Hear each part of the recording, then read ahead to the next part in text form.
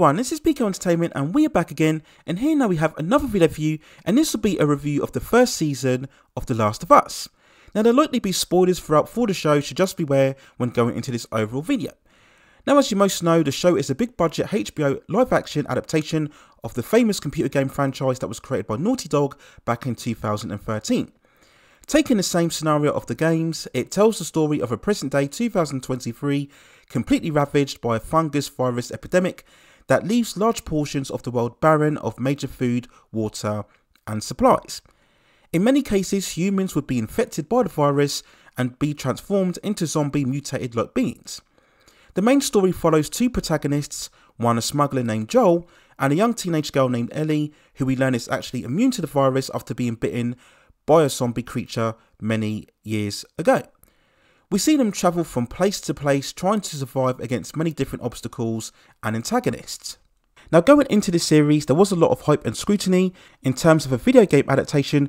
Would it fail to deliver like the first season of Halo, or would it prove that video games can successfully be adapted into television? Now I'm going to be in the extreme minority here, but sadly the series has been somewhat of a disappointment. The biggest issue here is a lack of compelling narrative. After initially a very good setup in the season opener, the majority of the series consisted of Joel and Ellie just wandering around different locations without any substantial development or purpose. Now yes, I understand that's the narrative of the games, but when you're watching an ongoing series, story-wise you need more to sustain your interest. Now there are hints of other factions in terms of potential tyrannical leaders. We see them encountering a group of cannibals later on in episode 8. We get certain illusions about how the virus can affect people in different ways. And we did have the series standout sequence where we had the mass outbreak of the bloaters, but the show's episodic nature means that these elements are never expanded upon. We introduce potentially interesting characters and developments before just returning back to the status quo of Joel and Ellie travelling around. It's very much the same issue that we see with The Mandalorian. And this is one of the biggest problems when you have a post-apocalyptic survival story. Unless you expand on the universe, it quickly becomes very one-note and eventually boring. And yes, there were many times when the show was just a chore to get through. A 50-minute to 1 hour runtime for each episode just didn't help things, especially when you have flashback stories such as the two gay men and their relationship in episode 2, and when we saw Ellie's backstory in episode 7. Now both of these arcs could have been told in a really efficient 20 to 30 minutes, but they're dragged out to over an hour with very little to no relevance for the season going forward afterwards. Now as mentioned before in the season premiere, the comparisons between this and The Walking Dead are all there to see and really are unavoidable. It's literally the same setup, the same tone, the same look, the same sound. Now whilst Walking Dead was accused of filler and slow burn as well, but at the very least we had the threat of the walkers, which would at many times generate lots of tension and dread and suspense and intensity. But minus episodes 5 and 8, The Last of Us had nowhere near the same amount of intensity as The Walking Dead, and yet it had double the slow burn. Now despite all of this, there are positives towards the show. In terms of the production levels, they were very high, and this is what you would expect from HBO. And in terms of the cinematography, the show looked absolutely great, really creating that sense of a gritty desolation and dystopia. Both Pedro Pascal and Bella Ramsey were convincing in their performances in the lead roles as Joel and Ellie. Of course, we know them previously, seeing them in Game of Thrones. And they do have a really good energy and chemistry together, and that's definitely needed in order to carry the episodes when there are certain lulls in terms of the action and intensity. And yes, we did have stand-up moments, again going back to both episode 5 and episode 8. Episode 5 especially, where we had the breakout of the bloaters. And this is in many ways what disappointed, I think, many fans, is that we never alluded to that event after it happened with the remaining episodes.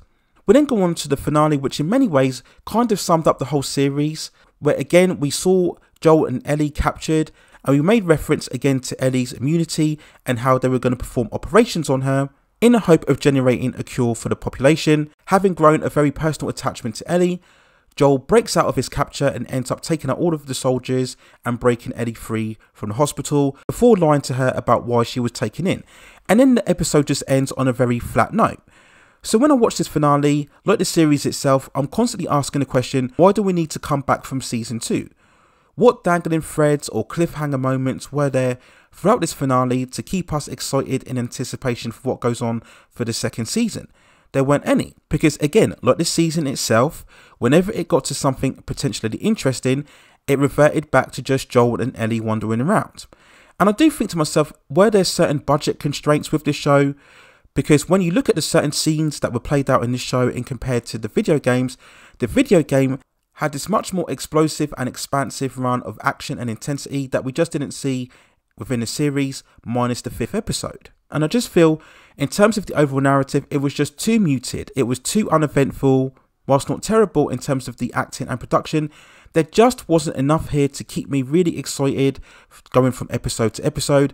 And a lot of the time I was really struggling to justify the existence of this show, apart from it being an adaptation of a famous computer game. So whilst not terrible, whilst not awful, and probably it was a step up from the Halo series adaptation, for me, season 1 of The Last of Us was probably something of a disappointment, not really providing the thrills or excitement that we should have got with a story like this, and at times it really struggled to maintain any compelling elements throughout its overall story. And I just hope that for season 2, they manage to invest a lot more in the universe and break away from its standalone episodic nature to give us far more of a immersive and really compelling story to go along with the fine acting performances. So those are my overall thoughts and feelings and review of the first season of The Last of Us. Let me know what you think in the comments below. I'm sure for anybody watching, they'll probably be in disagreement with me. If you do disagree, let me know why in the comments. Do you think this is one of the best shows and best adaptations of a video game franchise? And if so, let me know within the comments. And if you have any other suggestions regarding any other movies or television series or any other issues within the entertainment culture that you'd like to see me cover, then also drop me a suggestion within the comments and I will see if I can provide further commentary for you on that subject matter within the future. Please also hit and like the subscription and notification buttons so I can provide you with more high quality content like this in the future. But that's it for now. Take care of yourselves and I will see you very, very soon.